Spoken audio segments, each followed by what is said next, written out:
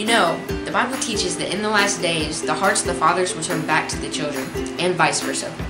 Well, me and my dad really love each other. Still, religious conversation can be a little disconnected sometimes. Take a look.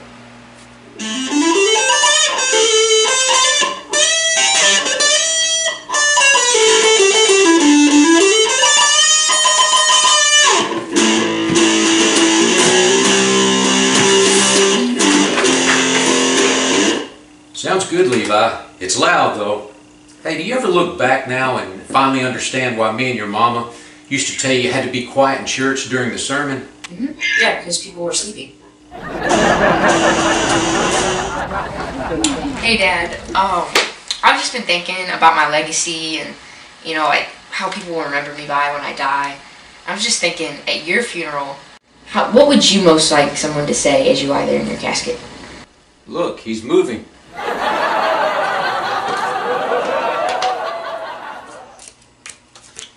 You know how I've taught you that the ancient kings during biblical times were very powerful. But did you know there's a higher power than kings? Do you know what that is? Aces? See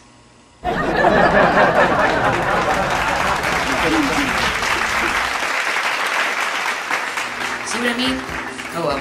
Don't forget to check out our website at www.gracecommunity.online, where you'll find current videos and posts. And now, episode 2 of The Journey.